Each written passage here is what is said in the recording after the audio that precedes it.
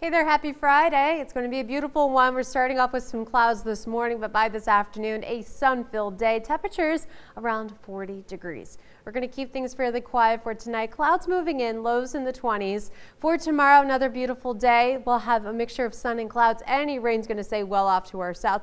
More clouds in the afternoon than anything. Temperatures still mild with highs in the upper 30s. We're going to watch a cold front moving through on Sunday, giving us some clouds, a couple of flurries, but colder temperatures and breezy with highs in the 30s. We're watching for a new system moving in Monday, starting as some very wet, slushy snow, eventually warm enough on Tuesday thanks to a warm front to change over to some rain showers with highs pushing 40.